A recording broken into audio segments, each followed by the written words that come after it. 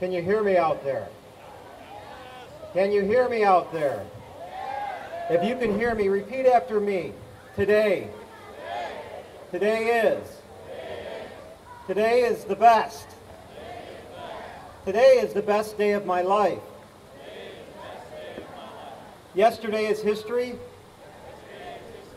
Tomorrow may never be. Today is the best day of my life.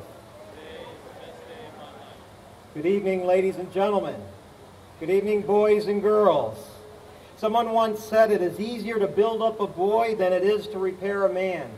And I think that statement is so true. So first of all, I want to thank all the scoutmasters, all the leaders, all the parents, and all the volunteers for all the work you are doing to develop these young boys into mature men. I'd like to thank the Friends of the Gerald Ford Museum for hosting yet another September 11th remembrance event to honor and remember our fallen heroes.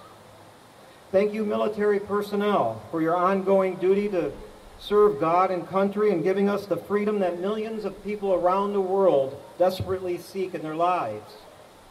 Thank you, first responders and public servants, for your ongoing care and concern for the safety and well-being of the citizens of the greater Grand Rapids area. And thank you to all the committee organizers for allowing me the honor and the privilege to share my experience, my brief experience at Ground Zero.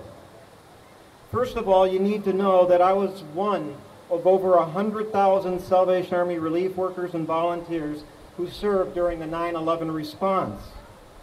I want you to also know that out of the 5 million meals the Salvation Army served during the 9/11 response, I did not prepare or serve a single one.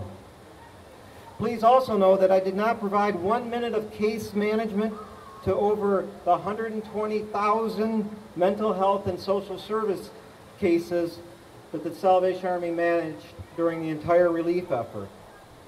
I had little to no interaction with family members of victims or even with first responders. My day-to-day interaction was with construction workers. My official assignment in New York was chaplain at a hydration station. Each and every day I simply handed out beverages and energy snacks to those employed to clean up the aftermath that took place on 9/11.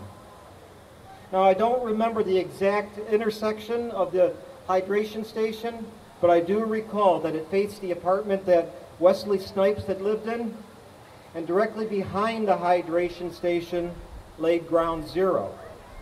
I started each morning with a walk behind our little shack and a prayer for the firemen and police officers who were still raking through debris in search of evidence of their fallen comrades.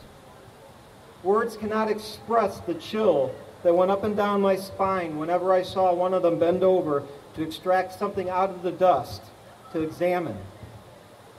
Those were very painful experiences. However, my daily exercise helped me to keep everything I was assigned to do in proper perspective, and that was to care for the physical and emotional needs of the cleanup crew. I developed a relationship with one guy named Michael. He was a big, burly, gregarious Italian man with an infectious smile. Every morning he would pull up in front of the hydration shack in his gigantic yellow earth mover and hop out of it as if it was a golf cart. He would come into the shack and load up with beverages and snacks that would sustain him for the entire day. And then at the end of his shift, he would always stop by and say goodbye to all of us who were working there, which I found quite strange and peculiar. Michael told me that he had been working on site every single day since the planes crashed into the towers. To put that into perspective, my friends, I wasn't deployed to Ground Zero until April 7th, 7 months after the terrorist attack. On one particular Friday night, Michael stopped by the hydration station to let us know that he had finally gotten a weekend off and that he wouldn't see us again until Monday morning. His plan was simply to go for a motorcycle ride, spend the whole weekend on his bike. Well, when I reported and checked in for work on Monday morning, I found a newspaper article with Michael's picture nailed to the front door of our hydration station. The report said that he had been killed in a motorcycle accident over the weekend. His front tire had hit a small patch of pebbles in the middle of the road, which caused him to lose control of his bike and smash into a tree, ending his life. Out of the 4.5 million persons served by the Salvation Army during the 9/11 relief effort, I remember Michael's life the most. Why? Because his unexpected death reminded me that life is short, that life is precious, and that life is meant to be lived to the fullest, one day at a time. Today is the best day of your life. Yesterday is history. Tomorrow may never be. Today is the best day of your life. Please don't forget what happened to our country 11 years ago. Please don't forget to recognize and honor our fallen heroes.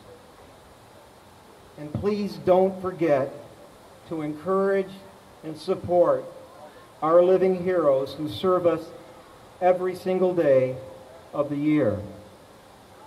May God bless the United States of America, and may He bless you too. Thank you for listening.